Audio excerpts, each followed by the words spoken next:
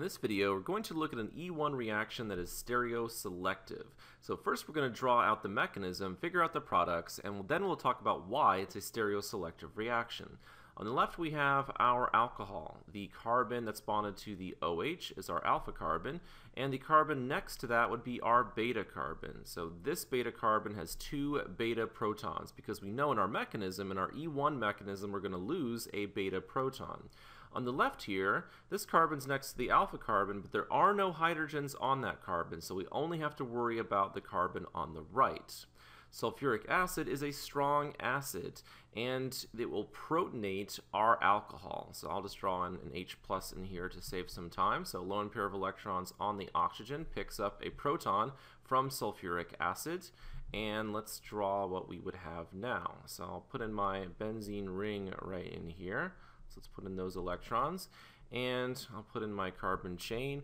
And if we're protonating our OH, let me draw this wedge in here. Now oxygen would have two bonds to hydrogen, one lone pair of electrons on the oxygen, and the oxygen would have a +1 formal charge. So let me show those electrons here. So these electrons in magenta pick up a proton from sulfuric acid, and we could say that it formed this bond right in here.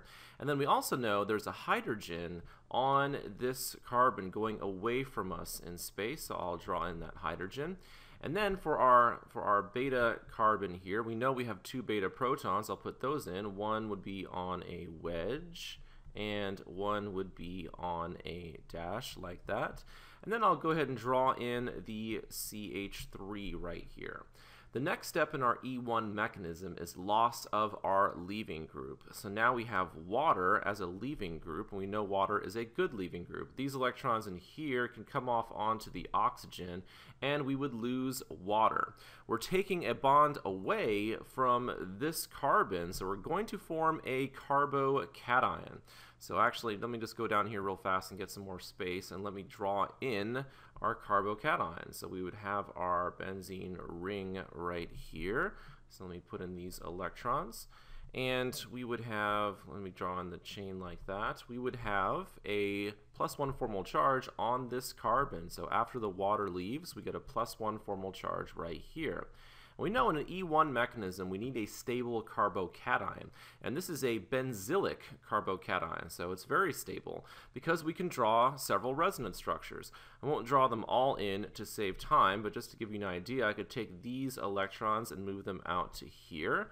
And let me go ahead and draw that now. So if I move those electrons out, I would have a +1 charge, right? I took a bond away from, let me use red for this, I took a bond away from this carbon, so now that's where I have a +1 charge, so +1 charge right here, and then I would have these other pi electrons in the ring.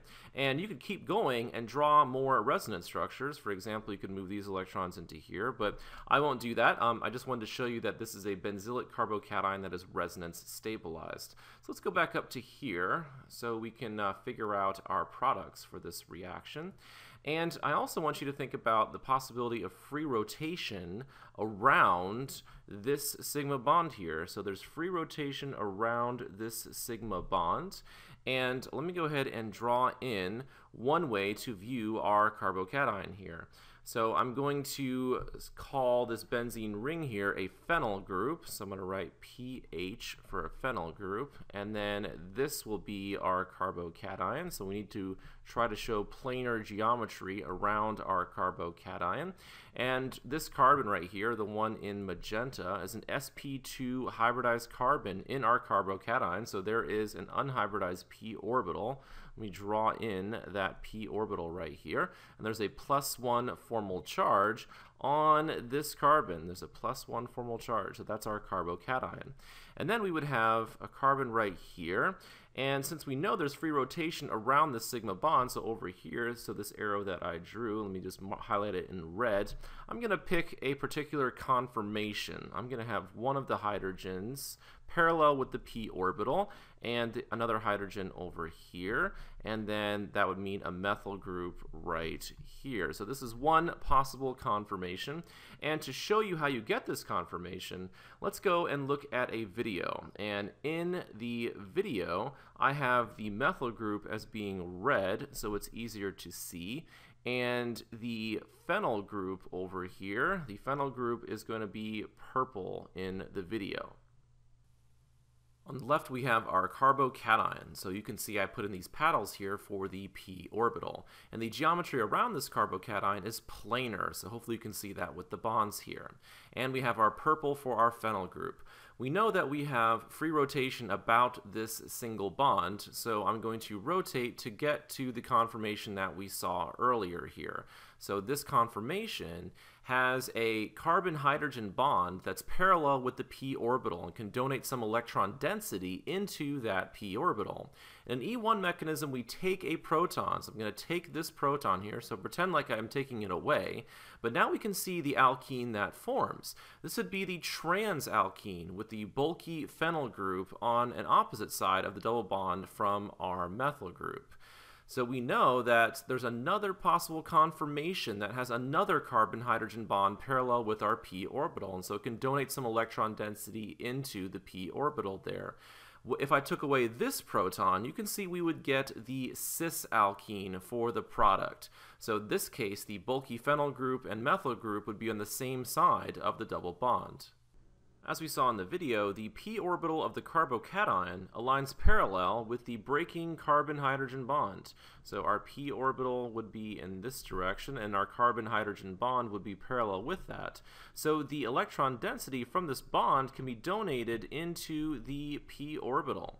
So we know in an E1 mechanism, a weak base comes along at this point and takes that proton. So we're going to take this proton here, and those electrons in light blue would move in to form our double bond.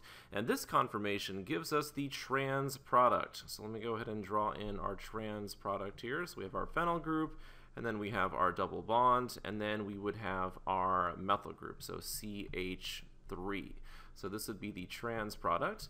And we know that a different conformation gives us the cis product. So let's draw in the other conformation, or the conformation that gives us the cis product here. So here's our phenyl, and then we would have our carbon, our carbocation. There's a hydrogen going away, and then this would be, let me show the planar geometry around that carbocation. So we'd have our p orbital in here like that, and a +1 formal charge on that carbon.